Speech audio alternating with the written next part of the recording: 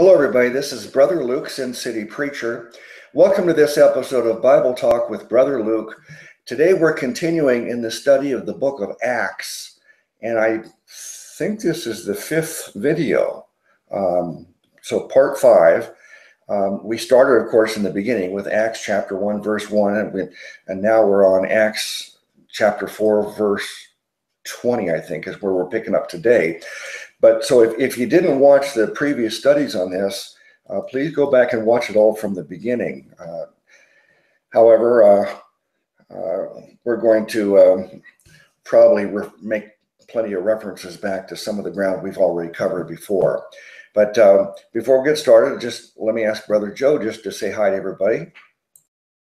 Yeah, this is Joe, and I'm with the Sebastian Dresden channel, and a channel mainly for fellowship and learning, and enjoying the study. I think Luke will probably give a 30-second or a 1-minute synopsis of how we got to where we're at. And I think we're continuing Acts chapter 4. If I'm not mistaken, we're around verse 18, somewhere around there. Back to you, Luke. Yeah. Okay. Well, I guess I should give so far, now the book of Acts, when we first introduced the book in the first study, giving a summary of what the book's about, we made the point that the main character in the first half of the book of Acts is Peter, and the second half is Paul.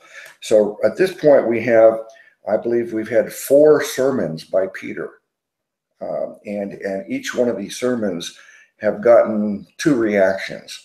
One is conviction of the audience, where they really felt convicted that we were wrong in rejecting Jesus. We repent of that, and now we are embracing Jesus as the promised one, our Savior, Messiah.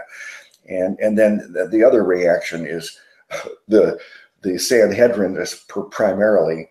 They react by wanting to, jail and beat and threaten the apostles to never preach in that name again. So that's where we are right now. Anything else you want to add to that summary before we get going? No, that was a real good summary. I think people can follow from that point pretty easily.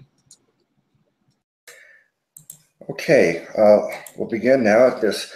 I like to read it first in the KJV, and then we might look at the Amplified sometimes if we need any more insights. So Acts chapter 4, verse 20, for we cannot but speak the things which we have seen and heard. This is still Peter responding to the Sanhedrin who threatened him to no longer preach in the name of Jesus. And so Peter says, for we cannot but speak the things which we have seen and heard.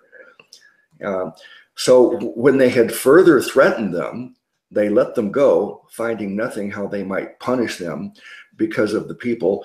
For all men glorified God for that which was done. Let me ask you, whoever responds first is kind of under the pressure to be the first one to give their thoughts, and so if you want to go first, that's fine. If you prefer for me to go first, I don't mind either. Which way do you prefer, brother? I prefer to have all the pressure on you, Luke. All right, I'll take my turn then. You went first last time, so I'll give you my thoughts on these verses here. But so again, every time the apostles are threatened by the Jewish religious leaders, told you better stop preaching in Jesus' name or else, Peter and John's answer is that we're not going to stop. We're not going to obey you instead of God. And so at this point, it says that they threatened them again, but they let them go because they're finding nothing how they might punish them. They couldn't figure out how and on what grounds they could punish them because of the people, all the people who were witnesses. This goes back to, maybe the earlier chapter or the beginning of this chapter where they healed a man that was lame from birth. And all these witnesses saw this, and this miracle led a lot of people to believe that these apostles were men of God delivering a true message about Jesus. And so they became believers. Because of all the eyewitnesses, a lot of people saw what was done, and now they're actually believers. And so for that reason, the religious leaders felt a little bit helpless as to, they couldn't really punish Peter and John. It says, for all men glorified God for that which was done. I think that's a reference to all the men that were at the scene who's witnessed all these things. What do you say about that? Well, I think there's very little doubt that if they could have flogged them or killed them, they would have. They're no different than Christ was at this point, threatening the power base that they have established. They're preaching the name of the guy that their leaders just had crucified. And I don't think it's any secret among the people of Israel who are all gathered for the Pentecost feast here in Jerusalem that they indeed were the catalyst behind Rome crucifying Christ. And now here Peter and John showing up at their front doorstep, witnessing that your leaders have been the catalyst to crucify the Messiah. And here's proof he was the Messiah. And thousands believed on the spot because of one healing. And so these Pharisees, Sadducees, and lawmakers, priests, that's the top of the government for the state of Israel at that time, outside of the appointed king from Rome.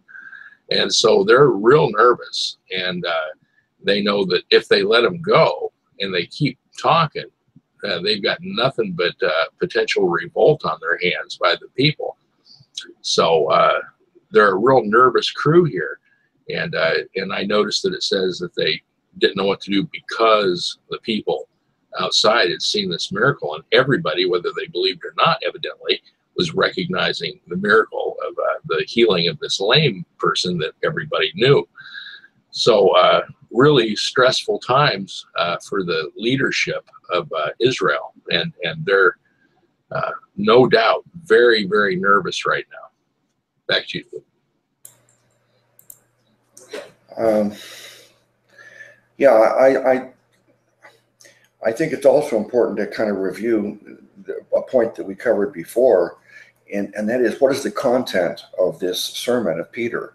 In all four of his sermons, he preached the same message, and that is that the gospel, that the gospel that many people credit only to Paul having the true gospel, and yet we see Peter here, the first sermons preached in the New Testament church are the death, burial, and resurrection of Jesus Christ, that he died for our sins, and that's why he died, and it was for their sins, and that they needed to believe in him and change their mind about the fact that they rejected him and didn't believe he was the promised one.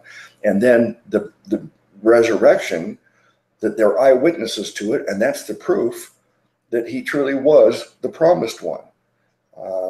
And they called him the Messiah and the Christ. We know even more now that he is God manifest in the flesh, the Son of God, the Savior. So they did preach the same salvation message that we are preaching every day here. So that's the message they preached, and it's been the same. Every single sermon has really been the same. Before I go on, anything else? Yeah, it's important that people realize that Peter may not have fully recognized what he was preaching. I think that we established or guess that Peter's speech or sermonette was very much like Stephen's, where the Lord breathed through them the words that he was speaking.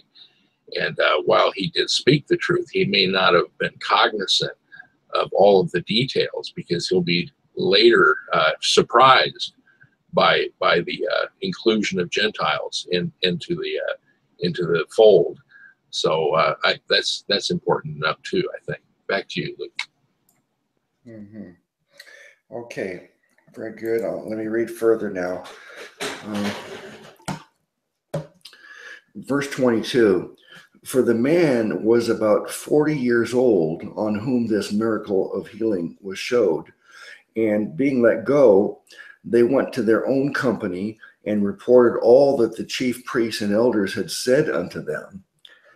And when they heard that, they lifted up their voice to God with one accord and said, Lord, thou art God, which hast made heaven and earth and the sea and all that in them is.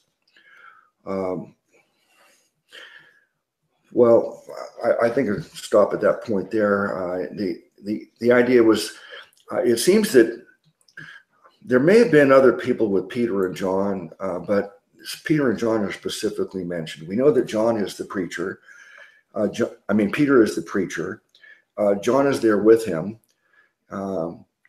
Maybe it's like in the street preaching I've done, where usually I always try to model my street preaching after the directions Jesus gave. He said, go out in pairs and twos. And that's how he sent them out. When Jesus sent the apostles and disciples out to go preach all around the countryside, he sent them in pairs, and then they came back and he got a report from them, and he asked them, what are the people saying about me? But the idea of him sending it out in twos, there's a lot of significance in that. One, I think, is so that there's always a witness. If you're out completely by yourself, people can say you did something, and it's only your word against theirs. But if you have someone with you, then you've got a witness to everything you've done. And of course, the other thing is a co-worker. So I always want to do my street preaching and have someone with me. And if I was doing the preaching, then they would pass out tracts and have one-on-one dialogue if people had questions. And if they were preaching, I would pass out tracts and answer the questions. So it seems that's the way it was done. And then they would go back to the group as a whole, the whole church. Well, I shouldn't say the whole church. I don't think that from so far, it seems like we've got maybe up to 10,000 people in the church in a matter of days. There were 3,000 converted, and then I think 4,000 or 5,000 converted. And then it also says that every day more were added.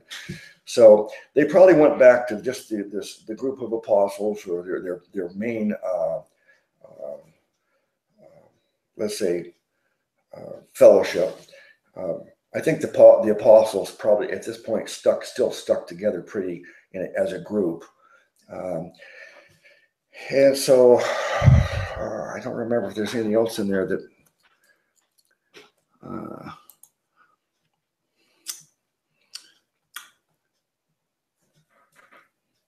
okay, I guess that's all I have to say about that, except that it says they lift up their voice to God with one accord, and so they were all praising God and praying together. I'll go to verse 25 next, but let me get your thoughts on those two verses. Yeah, there must have been a large gathering. We know of, like you said, somewhere in the neighborhood of at least 10,000 people that were converted in a very short period of time. And earlier in the book, it talks about how they enjoyed congregating together and even living communally to one degree or another at this point. So I guess that's like a mega church on the street, moving from one place to another. They must have been absolutely a great threat to Orthodox Israel. And so, yeah, and the 2x2, I don't have any experience with street preaching at all, but seems like a smart way to go. Back to you, Luke.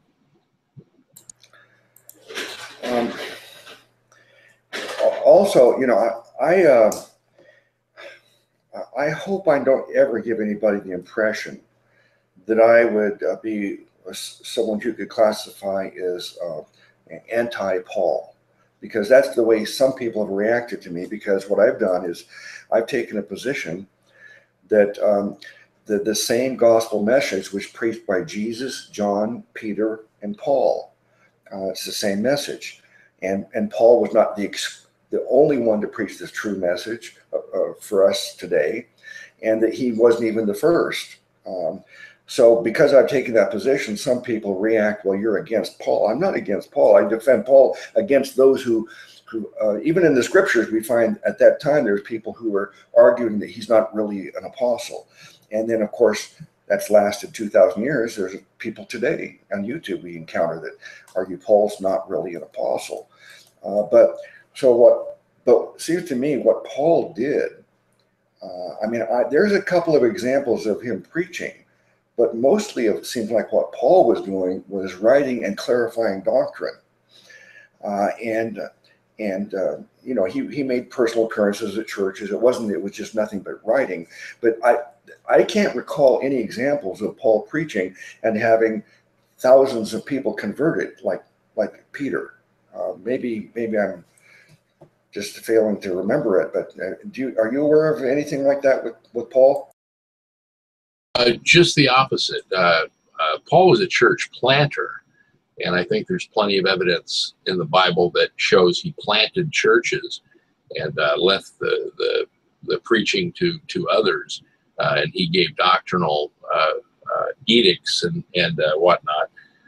The only time I can recall him street preaching was when he was beaten quite severely by Romans and other countrymen. So no large crowds, no large conversions, nothing that I remember anything like what Peter is accomplishing here. We remember him up at Mars Hill. I guess that can be considered street preaching, but no real conversions that's spoken of. Rather, the arguing of doctrine says he is all things to all people so he can win a few. So I think Peter is and John and the other apostles are there for the explosion of the church, the birth of the church. And Paul, like you said, was more of a doctrinal teacher and a church planter. So his street preaching was not very effective, or at least, well, I won't say that.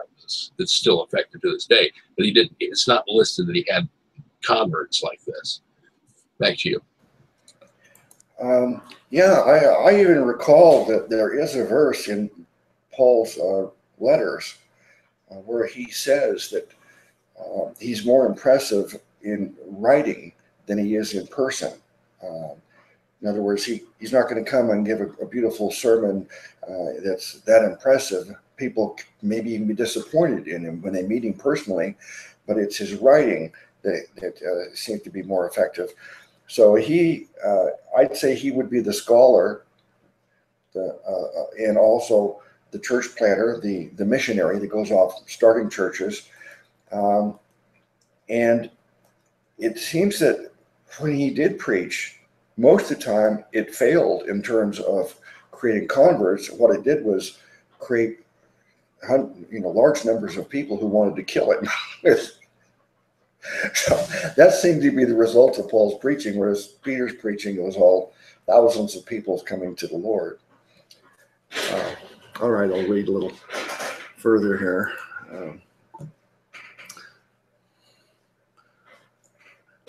Verse 24.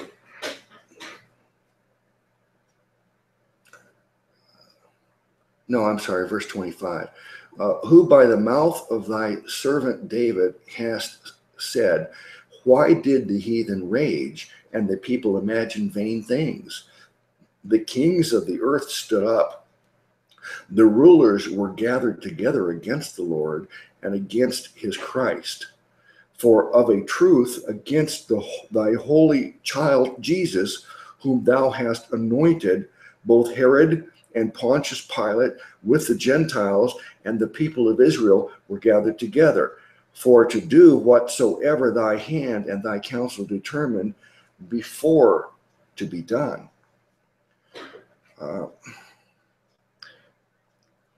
So this is talking about the, again, more about the fact that the world as a whole had rejected Jesus. And I'm going to read that portion in the Amplified, see if it's helpful too here. Verse 25. This is quoting scripture in verse 24 and 25. And when they heard it, they raised their voices together to God and said, quote, "O sovereign Lord, having complete power and authority, it is you who made the heaven and the earth and the sea and everything that is in them, who by the Holy Spirit, through the mouth of our father David, your servant, said," so this is the point where they're quoting David, "Why did the nations," there were Gentiles, "become arrogant and rage, and the peoples devised futile things against the Lord? The kings of the earth took their stand to attack, and the rulers were assembled together against the Lord and against his anointed, the Christ, the Messiah." Yeah. For in this city there were gathered together against your holy servant Jesus, whom you anointed, both Herod and Pontius Pilate, along with the Gentiles and the peoples of Israel, to do whatever your hand and your purpose predestined before the creation of the world to occur. And so without knowing it, they served your own purpose. That's through verse 28. So what they're quoting David, and then he goes on to point out that this is how David's prophecy was fulfilled. And they cite Herod, Pontius Pilate, and the reaction as a whole to Jesus. Okay, brother? Yeah, I mean, you got to remember that Peter is still preaching to the Jews.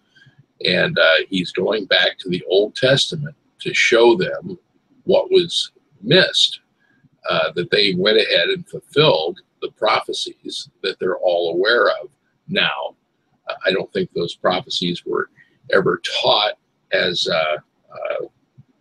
going to be coming true in their lifetimes, but the prophecies nevertheless are there. So as a matter of fact, they may even be more preaching to the scribes, Pharisees, and priests than the people, because the scribes, Pharisees, and priests are the ones who are going to be very literate and very aware of the Psalms and the prophecies.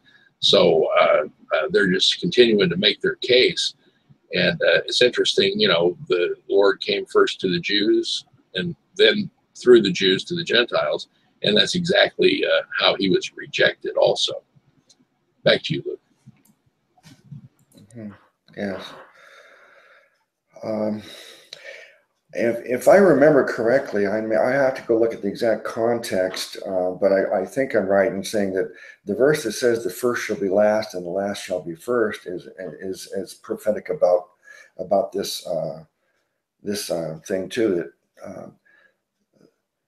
the first to be offered the salvation were the last to receive it. In other words, there's going to come a time in the future where a lot of Jews will come to believe in Jesus, but for the most part, the Jews, except for, we have thousands here in this example, but when we look at the number of Jews that were converted in the first century, let's say that there's 10,000 so far, and let's say that another 10 or 20,000 are added to the church over time, maybe 100,000. But I just don't think that's a tiny little fraction of the Jewish believers. They're a tiny fraction compared to the history of Christianity throughout the world, which has been probably 99 or more percent Gentiles and believe him. And that's why the scripture says that he'll be rejected by his own people, but become the light to the Gentiles. All right. Anything else before I read further?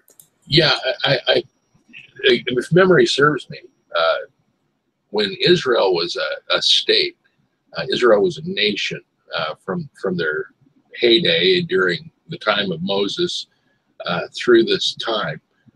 If memory serves me, the numbers that were given were between 3 and 6 million, fluctuating depending on where in history we're at.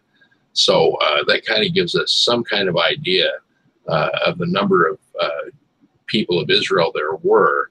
And if 100,000 converted to Christ, and let's just take a low estimate of 3 million or 4 million Jews alive at the time, that's a very, very small number. Back to you, Luke.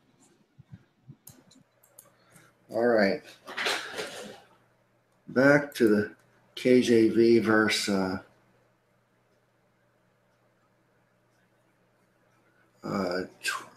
29. And now, Lord, behold their threatenings, and grant unto thy servants that with all boldness they may speak thy word, by stretching forth thine hand to heal, and that signs and wonders may be done by the name of thy holy child, Jesus. I find it interesting. This is twice now. Verse 27 also refers to the holy child, Jesus. I'm curious why they would be reflecting back to Jesus as a child. Maybe it's just saying child in the sense that he's the Son of God, not a little child. But it says, and now, Lord, behold their threatening. So they're saying they're threatening us, but they're praying, grant thy servants that with boldness they may speak thy word. I mean, could you imagine it? I mean, at this point, I don't think we don't have any martyrs. So I think the first record of a martyr, and it's actually, I forget the exact time frame between Jesus's ascension and Stephen's death. I think it's quite some time. I don't think it's a matter of days, weeks, months. I think it's years. I think it's a couple of years. Might be 3.5 years, according to some people, the way they understand Daniel's 70th week. But there's a lot of threatenings. There's beatings, but so far nobody is killed by the authorities. But then they know that they killed the Lord, and that they're threatening that same thing for them. So they knew that it was going to take a lot of courage, and they probably felt that they couldn't have that kind of courage from their own strength. They're praying God to give them the boldness. Brother, what do you say? Well, yeah, absolutely. I'm fascinated by the reference to the child. That's interesting to me, and I have no idea why that's there, because Son of God would seem more appropriate, but referencing to him as a child, I'm sure there's something very, very important there, but I have no idea what it is.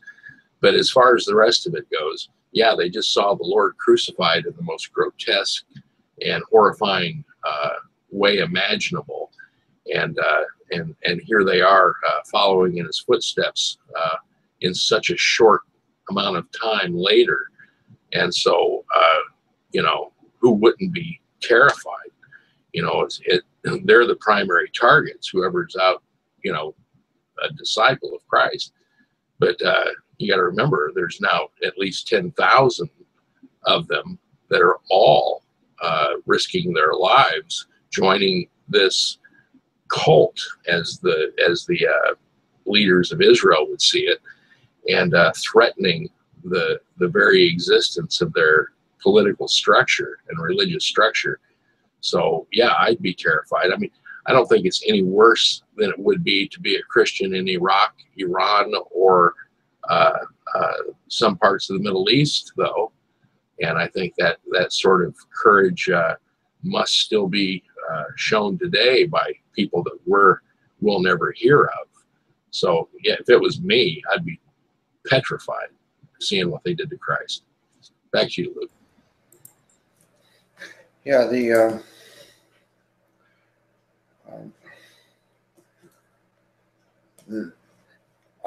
again, I can't really say with certainty the timeline between Pentecost, say, and Stephen's death. If I look into that, I think I did look in it once before, and I was actually very surprised because when you read the scriptures, you're not getting this impression that quite a bit of time has passed before someone actually dies as a martyr.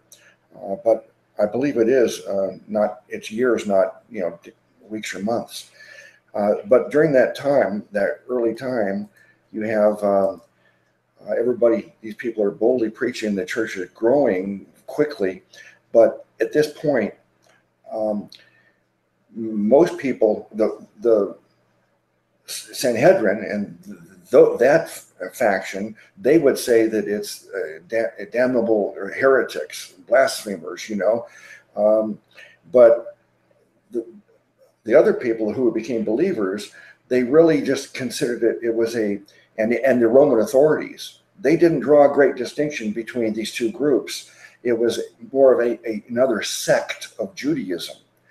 And I remember I used to, for a short time, I went to a Messianic Jewish congregation here in Las Vegas, and I met the Messianic Jewish believers.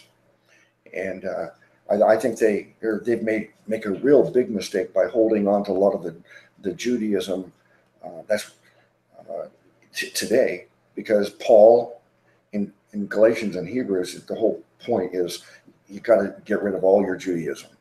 But these Messianic Jewish believers today, they believe pretty much as we do, except they still are holding on to their religious practices, and they all, unfortunately, many of them believe that factors into a formula for salvation.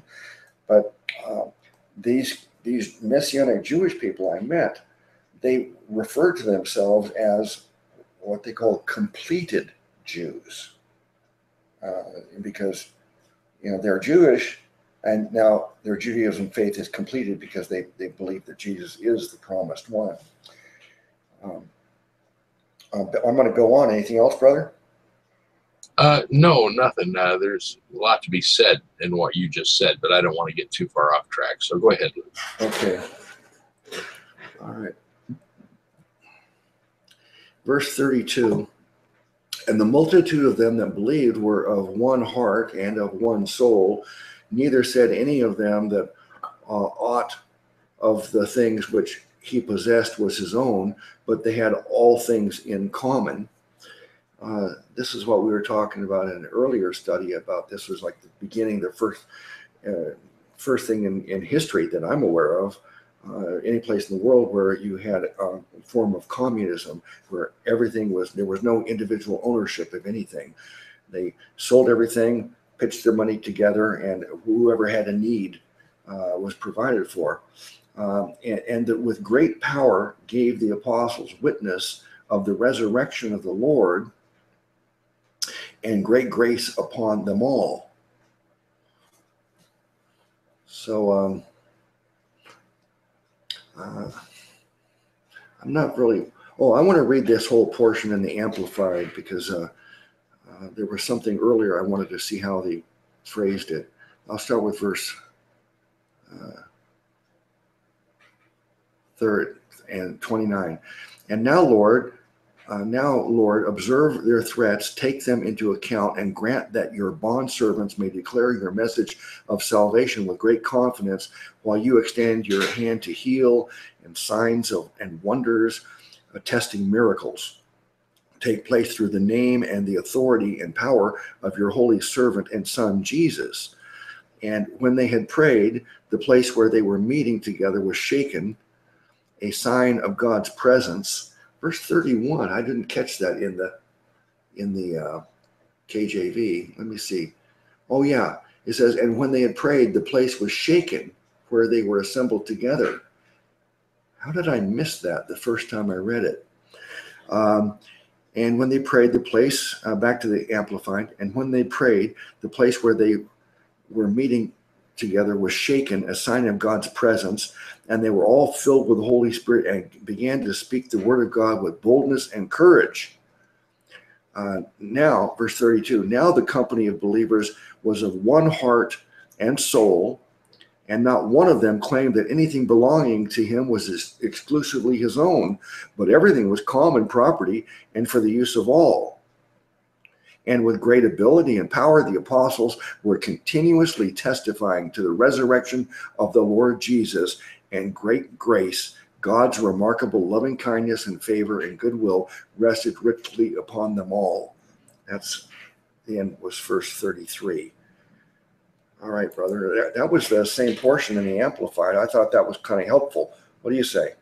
Oh yeah, very helpful, very illuminating.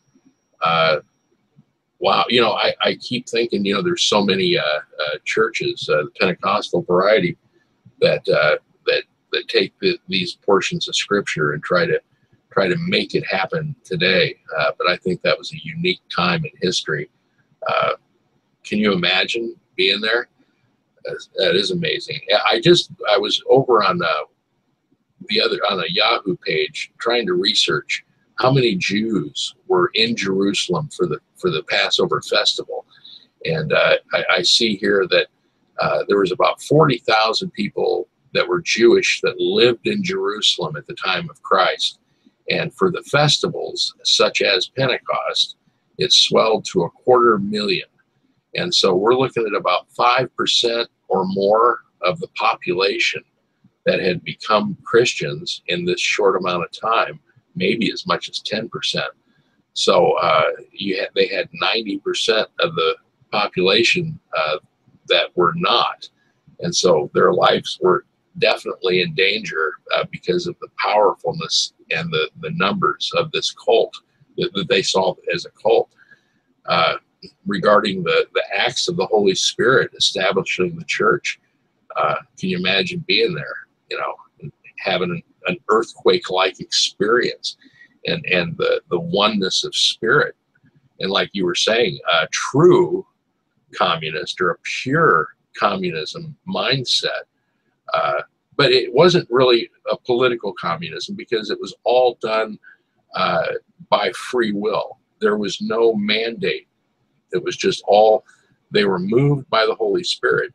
And as a matter of fact, you mentioned Ananias and Sapphira yesterday, who claimed they gave everything, but actually only gave half of what they had, but they wanted people to think they'd given it all. This was all free will. And I cannot imagine that mindset. I guess maybe in China, some parts of China, some parts of persecuted Christendom today, that the spirit may be that powerful and that unifying, but short of this side of heaven, I don't expect to experience it. Back to you, Luke. You asked me a very, very difficult question. You said, could you imagine being back there at that time, witnessing all that? And, I've often thought about what if I had lived at that time? And on one hand, you have the wonder of being a witness to all these events, all these miraculous things. But on the other hand, you know that all of these people were going to suffer. Very few of these people who believed in Jesus at that time would go on to old age and suffer have a natural death, because the tide does turn against them all, and of course even Peter was told by Jesus his fate that was awaiting him. And so if you're a Christian at that time, you get to see such marvels, but at the same time, you can't escape the horrible suffering that they went through. So in that way, I certainly would fear, the suffering part of it. My wife often has said to me several times, I don't know how she gets the impression, I spent a lot of years actually as a, fighter. I've had martial arts schools for numerous times in my life. I've operated them and done a lot of training and combat. And I've never thought of myself, or nobody who knows me thinks of myself as being like timid or cowardly. But my wife thinks I would be a coward when it comes to suffering from, like the martyrs did, that I would recant, you know, I would, rather than holding to my faith, I would recant under you know, torture. I don't know why she says that. It really hurts me that she thinks that of me, but I do know that I would dread knowing that, you know, that's your future if you're a believer at that time in history, brother. I think as Christians, we've all fantasized or put ourselves in a mindset. What would I be like if I was back there when Christ walked the earth? What would it be like to be with him? And of course, the superhero self, the imagined self, says, well, I'd gladly give my life to say a few words of comfort to Christ while he was on the cross. Just like the imagined self who stands up against 10 people wanting to beat him up, and in your mind you see yourself just, I can get them, you know. In your mind you say, I'll do this and I'll do that. But you got to remember, the disciples, except for John, all abandoned Christ, and I suspect out of fear. It wasn't out of lack of love, it was out of fear that those that loved him greatest were gone. They weren't taking the chance. You know, Peter denied Christ 3 times for a reason. And each one of them could see themselves, well, they might just throw up another cross for me, you know. And the only one with the intestinal fortitude to be there was his mother and John. And I'm not sure if Mary Magdalene was there or not. But yeah, if we're really there, Luke, I think is a different story. And if you want to see superheroes today, that you don't have to fantasize about what they would do. Look to the guys that are getting their heads cut off lately over there in the Middle East without denying Christ.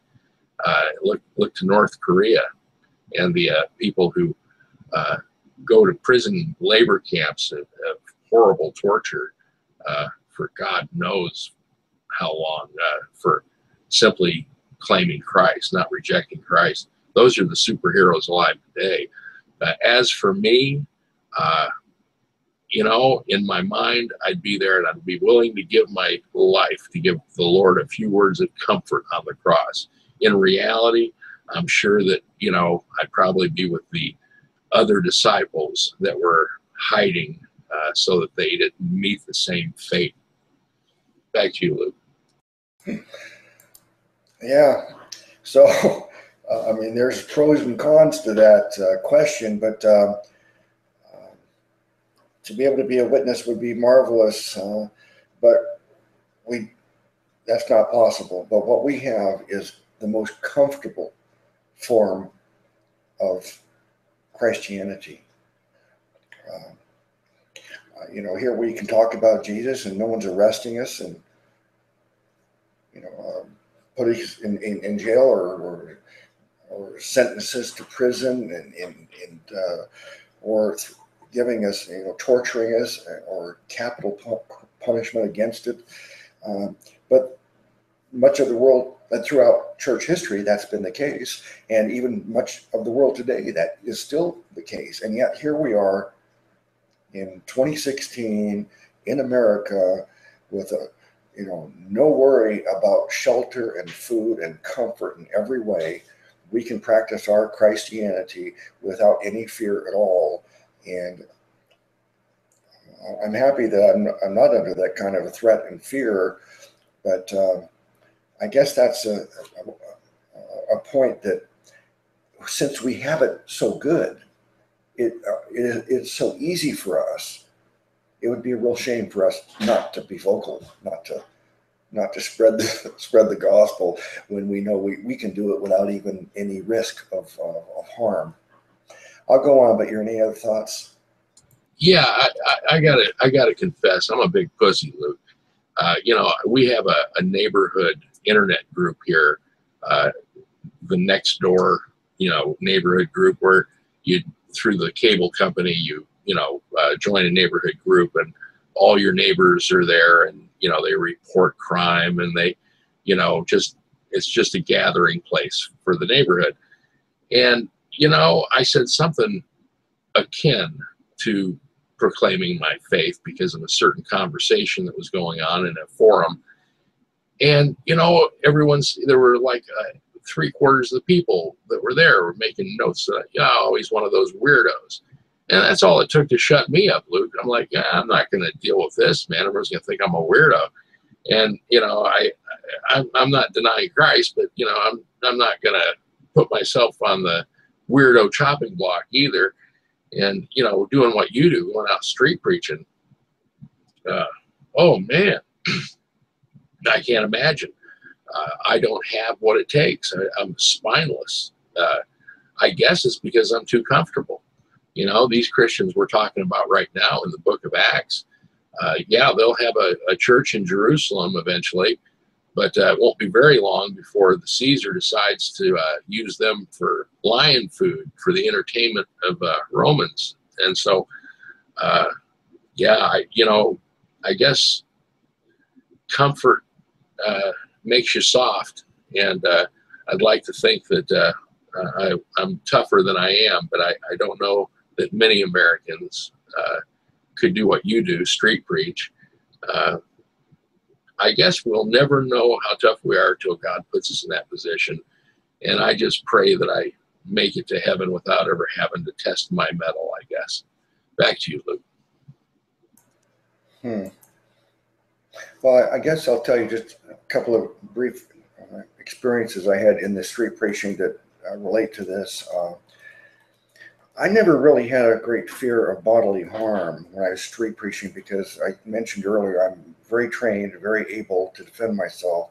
So that wasn't my concern. But on the other hand, I didn't want to use it. I wanted to be a pacifist. I wanted to, and I've had objects thrown at me. Fortunately, they missed. I've been spit upon. They didn't miss. I've been threatened and screamed at, and people getting in my face screaming as I'm preaching. I've had people challenge me, threaten they're going to beat me up in front of 100 people, and at that time I'm preaching in a wheelchair because my health was I couldn't stand for more than like 30 seconds, and my legs would give out on. They were numb. But even while this person was there, and it's very threatening in my mind, instead of thinking.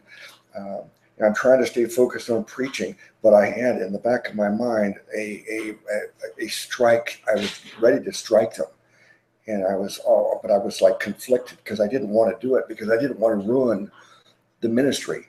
And I remember one day, three or four Mormon guys that were taunting me when I was preaching, and one of them got behind me and was what were they? How do you call it? He was kind of simulating sexually assaulting me from behind it, and I finally lost it with him, and I put my fist right in his face and threatened him. I said, just say one more word. I really lost it at that point, where I'm just glad that they backed down, because I didn't, because it would have been such an embarrassment to the ministry, and I've been with other preachers that have been struck. And they've never responded back. So I don't know if I could do that though. I don't know if I don't want to think it'd be pride, but it's just my natural reaction might be such like I couldn't restrain myself. All right, go on. Unless you want to say anything more about all this. I don't have anything else to say, Luke. Okay. Is it common? Verse 34, neither was there any among them that lacked, for as many as were possessors of lands or houses sold them, and brought the prices of the things that were sold, and laid them down at the apostles' feet. And distribution was made unto every man according as he had need. But the important thing to understand about this, you mentioned, we talked about this once before, that This was not a dictum that was given down by the apostles, saying, everybody sell all your property. We're going to pool the money and operate in this as a community. No one's told to do that. It just seemed like the unction of the Holy Spirit. Everybody decided to do it, of course, this doesn't last though. And I think we talked about this once before, where I said that this is like a first thing that I see in any writings. And maybe of course, I haven't read all history, but I don't know of anything else that talks about a communistic type of an experiment like this that goes back to this so far back in history. But it failed to endure because the church has not continued to operate like that. So I'm not sure if it lasted weeks or months or a couple of years, but eventually people stopped selling everything, giving it, and then everybody sharing. And I think it's because of the flesh, our human nature interfered. And the only way that true communism type of thinking, where it's all about the benefit of others rather than your individual, putting yourself first, the only way that will ever work will be off in eternity when we're perfected. All right, give you any thoughts before we only got a couple of verses left after that, but what are your thoughts on all that? Well, you remember, I think we mentioned it yesterday, at some point very soon, there's going to start being complaining, hey, this guy is not working. He's just taking advantage of the generosity of people who have given. And it was Peter, I think, that said, well, if a man won't work, then don't let him eat. And so corruption crept in. And I don't think we can have the kind of communal living that started there until the Lord comes back, I'm sure. So, yeah, but our flesh corrupts everything, doesn't it? Okay. All right. Verse 36.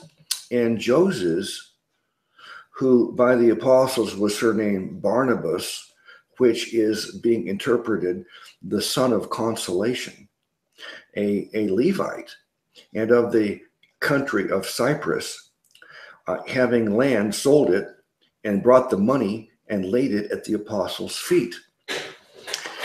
I don't know if it connects the dots at any point as we go along so that we know that this is the Barnabas that we read about being Paul's companion. I'm guessing it probably is that same Barnabas. But it's interesting, I didn't note before that his name was Joseph. Let me see how it says it in the Amplified. It says Joseph. Now Joseph, a Levite.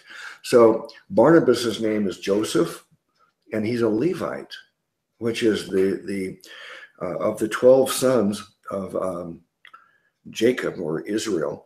Of his 12 sons, one was Levi, and his descendants would all be the priests.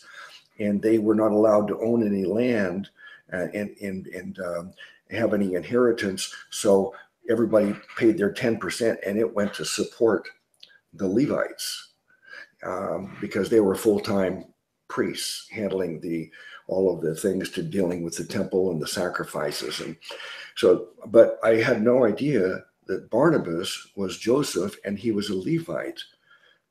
But he sold his land, he brought the money, he gave it to the apostles. All right, brother. Well, it speaks to how long the church was like this, though, because he was of Cyprus. That's no real small distance from Jerusalem. And he would have had to have gone home to Cyprus, sold his land, and then brought the money back.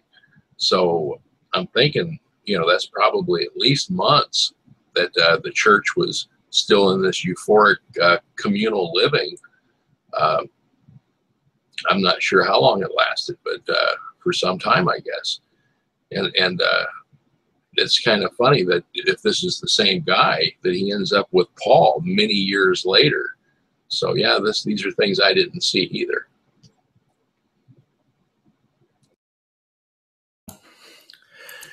Well, sometimes a chapter is a good place to end, but if I know we want to quit by 4, so we get make this 90 minutes, but we could go a little further if you're up to it and talk about Ananias and Sapphira. Or do you want to continue on? Yeah, let's go ahead, Luke.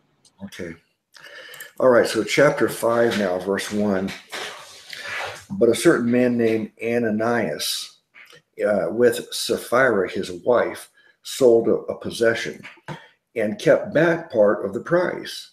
His wife also being privy to it, and brought a certain part and laid it at the apostles' feet. But Peter said, Ananias, why hath Satan filled thine heart to lie to the Holy Ghost and to keep back part of the price of the land? While it remained, was it not thine? And after it was sold, was it not in thine own power? Why hast thou conceived this thing in thine heart? Thou hast not lied unto men, but unto God. Well, first of all, it's very, very clear here that there was no compulsion for Ananias. Peter's making that very clear. It was yours. You didn't have to sell it. And even after you sold it, you didn't have to give the money. And even when he gave you the money, and you could have given whatever part you wanted. But the problem is you lied. But he says you lied to the Holy Ghost in verse 3. And in verse 5, you lied, into verse 4, you lied to God. Now, this is a proof text when we want to prove that the Holy Spirit is God. But one of the places you go here is it says that he lied to the Holy Ghost. That means he lied to God. So it wasn't the issue of him holding back any money. It was the issue was that he lied about it, and Peter saying is, if you lied to men, maybe it wouldn't be a big deal, but you're lying to the Holy Spirit. Okay, brother, what do you say? Well, this is exactly why I wanted to continue on, because actually, for me, this is probably the most fascinating part of our study so far. Keep in mind, guys, whoever's watching this, we're in the age of grace, and our sins are not supposed to be held against us, right? And you know, how many of us do a lot more than lie? Now, Ananias and Sapphira, they weren't trying to trick the Holy Spirit. You know, they weren't trying to trick God. Surely they knew that God knew. So their deceit was towards the people of God. And everything I have here is questions, not answers. So don't think I'm teaching. I'm asking. We're in the age of grace. Now, I remember back in the Old Testament when they were transporting the Ark of the Covenant. There was one of the ends of the Ark fell off the poles that it was being transported on. And I forget the name of the soldier or the name of the Israeli, but some young man didn't want to see that Ark touch the ground. Oh no, the Ark can't hit the ground. So he went and grabbed the corner of the Ark to keep it from touching the ground, and God struck him dead because the law was that you don't touch the Ark of the Covenant. So this young man had good intentions and yet was struck down by God. I find that just fascinating. And here we are in the age of grace. We're not under the law. Our sins are not being held against us. Yet these guys lied to the congregation. It says they lied to God. Again, questions, not answers. And God struck them dead, and fear spread throughout the church. Man, it makes you really think twice about exaggerating on anything, doesn't it? I don't know. I'd love to hear what you think on this, Luke. Well, let me read it a little further so we get to see what happens, because you've actually jumped a little bit ahead of the verses. Then I'll give you my thoughts on all of it. Um, it and verse 5, and Ananias, hearing these words, fell down and gave up the ghost, and great fear came on all them that heard these things. And the young man arose, wound him up, and carried him out and buried him. Well, I have a lot of interesting, as you said, questions too about this. I have more questions than answers. Just, this has also been, for me, the same kind of a thing where this is an amazing portion of scriptures, trying to understand it. But the fact that he died is not any surprise, because he's going to die someday. The question is not that he's dying. Everybody's going to die. But the question is, his life was shortened. So the fact that he died, I mean, to me, it doesn't make God like the bad guy, that he took someone's life. And even the guy that grabbed the thing, and you cited, he's going to die anyway. It's just that he died sooner. So the life was shortened. Now, what's the implication of your life being shortened? I don't know. I like us, even a sin unto death. There's a verse that talks about a sin unto death. If you do a sin that results in your death, some people think the sin unto death is that God strikes him dead, like in this case. That maybe this is a sin unto death. This is the sin unto death, because this is kind of like when Jesus said blaspheming the Holy Spirit. Well, this is, according to Peter here, this is against the Holy Spirit. You've lied to the Holy Spirit. So maybe in that case, it's God is going to strike him dead, or sometimes a sin unto death could be just you've abused your health with bad living for so long that the sin of not taking care of your body resulted in an earlier death. You lost 20 years of life because of it. So that is not God striking you down. It's like one of the brothers that joined us recently from Bill introduced to us from, I think, Sweden. His name is Mikhail. In a study a month ago, he said his mother says sin punishes itself. I've loved that saying. I've been waiting to use it again. But the idea is if a person does sinful things, let's say related to their body, if it's sinful, and I think most people would say it's sinful to abuse our bodies in terms of really bad health habits, not taking care of ourselves. Well, if that's sinful, well, God doesn't have to kill you because you didn't take care of your health. The sin itself punishes you and takes your life sooner. So whether God is striking them dead like he did with Ananias and Sapphira, or whether a sin results in a shorter life, what is the consequence of a shorter life? Is this a bad thing? If for those of us who believe that we're promised eternal life and that in eternity everything is much better than it is now, it's not just twice as good, it's a zillion times better than now. So if that's the case, to live as Christ, but to die as gain, it would be better to die. So if it's better to die, why is it such a tragic thing or an adverse thing for Ananias to be dead? Isn't it better? Isn't to die as gain? So these are the kinds of questions I've had about this portion of Scripture. Brother, what are your thoughts? Well, you did a good job there in supplying the context, and the context has to be considered. And so you've done that brilliantly. But quite honestly, it hasn't touched my question, because now I've got brothers from every stripe on YouTube.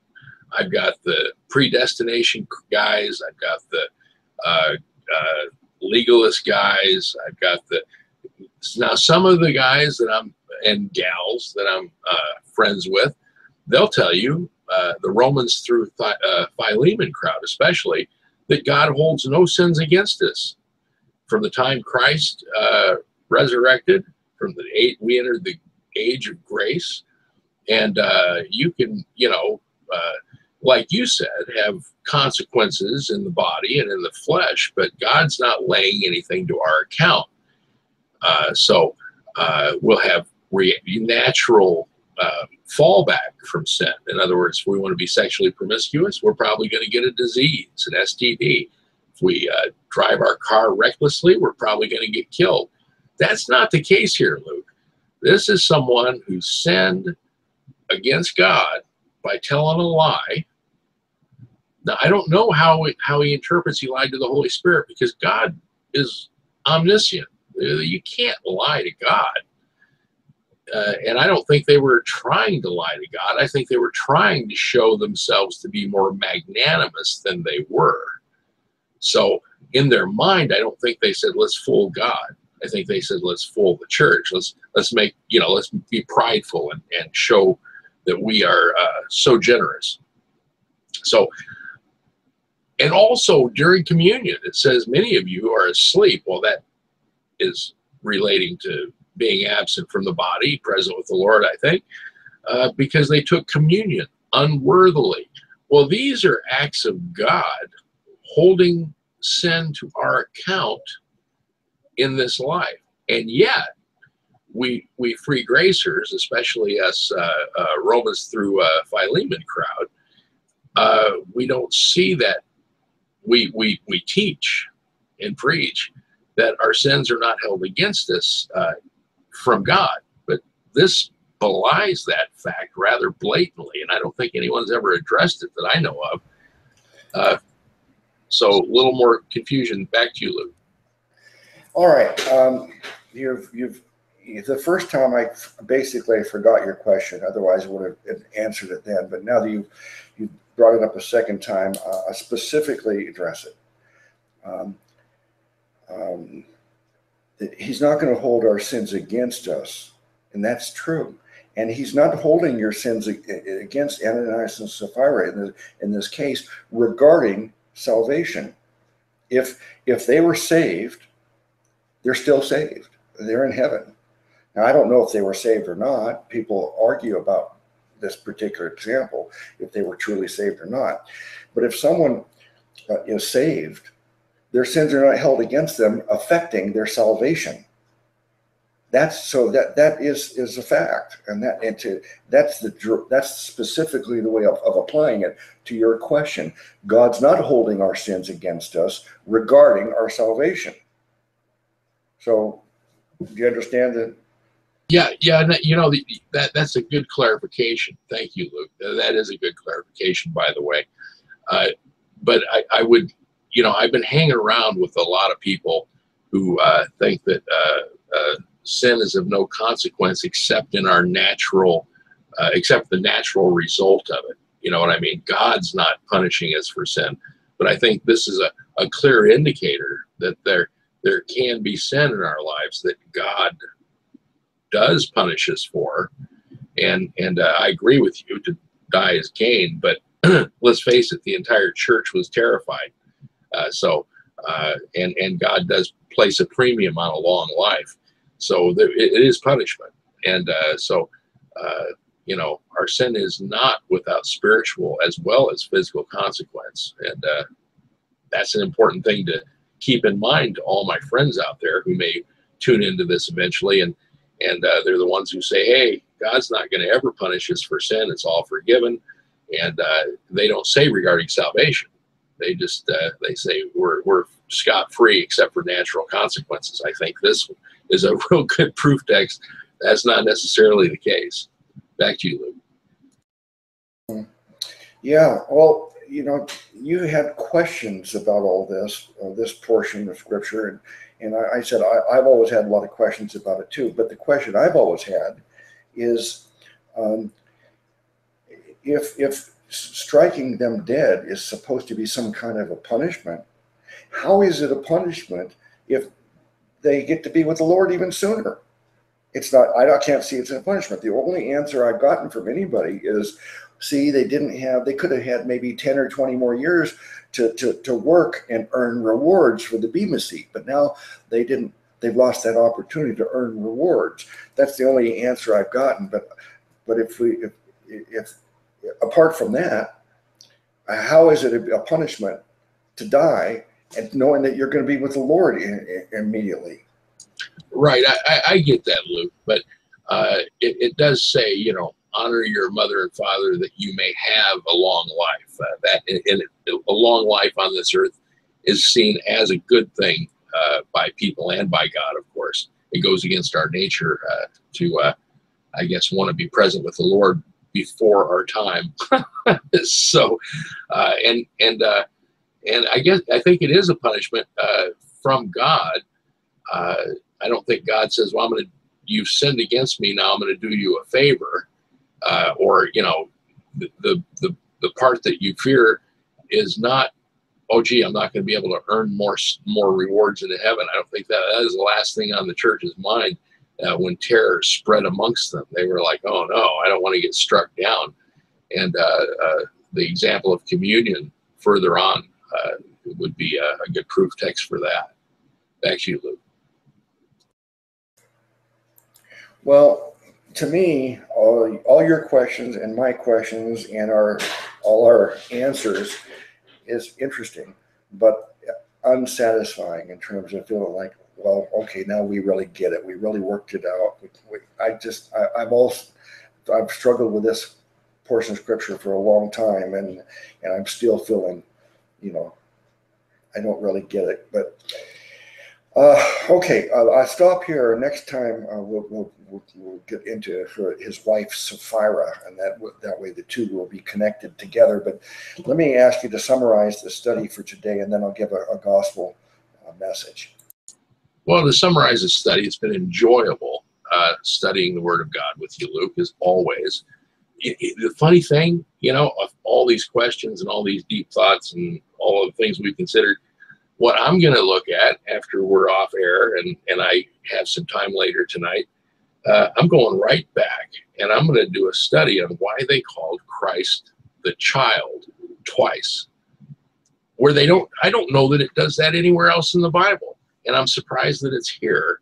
You know, I understand when he was born, of course, you know, a child is given, a child is born, a son is given. But referring it back to him, calling him a child, those two verses are what's really illuminated to me great interest.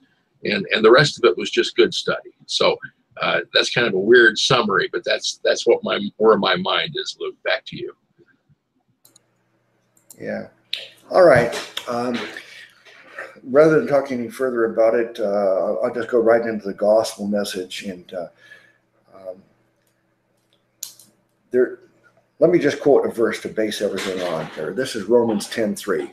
This is the Amplified translation, I believe, of Romans 10:3. It says, "For they don't understand that Christ has died to make them right with God.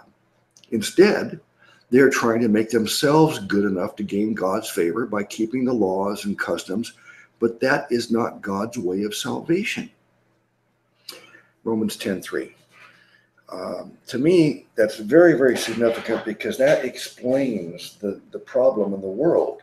The problem in the world today is not that we're all sinners and deserve to go to hell, because Jesus resolved that by dying for all of our sins.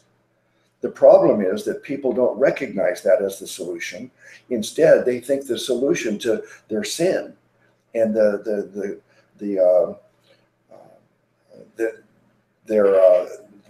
want to go to heaven, they want to be with God, and yet they fear sin is preventing it. So what they need to do is clean up their life, get sin out of their life, make themselves presentable, and so they can go before God and say, hey, am I righteous enough?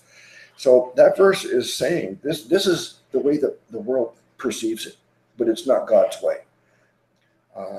God's way is recognizing that we get righteousness from Jesus Christ, not from our own efforts.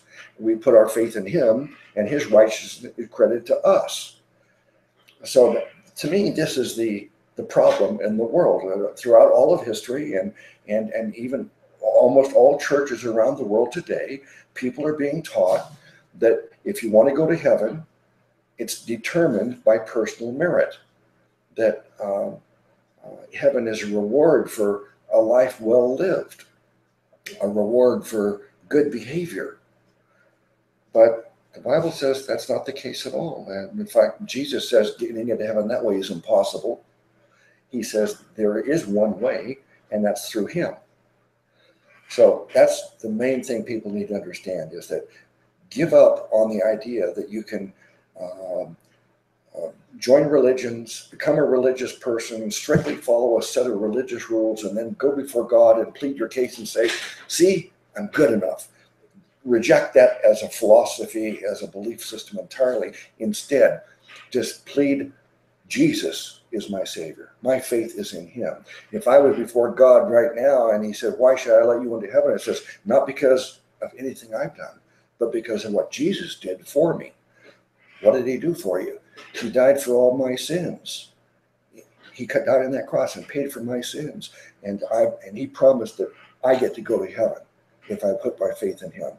This is the correct theology for salvation that we find in the Bible. But you're not getting that kind of theology in most of the churches around the world today. So just asking you, put your faith in Jesus. No, put your faith in yourself, in your own ability.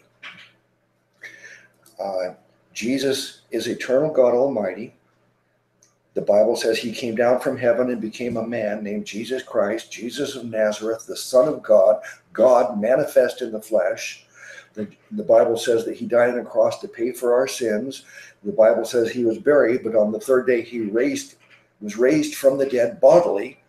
And Jesus predicted beforehand that they're going to kill me, but I'll raise myself back to life as a proof that I am God and Savior.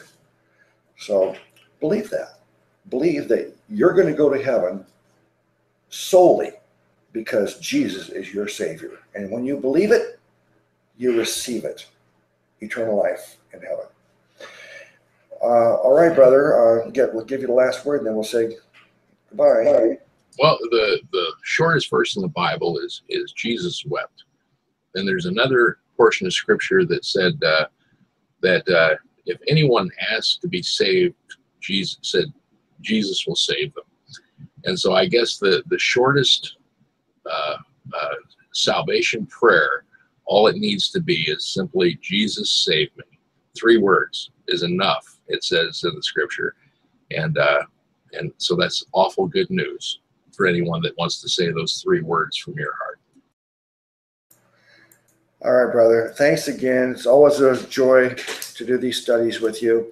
Hopefully our schedule will work out. Maybe we can do it again tomorrow. Okay. Viewers, thank you for watching, and bless you all in the name of our great Savior God, Jesus Christ.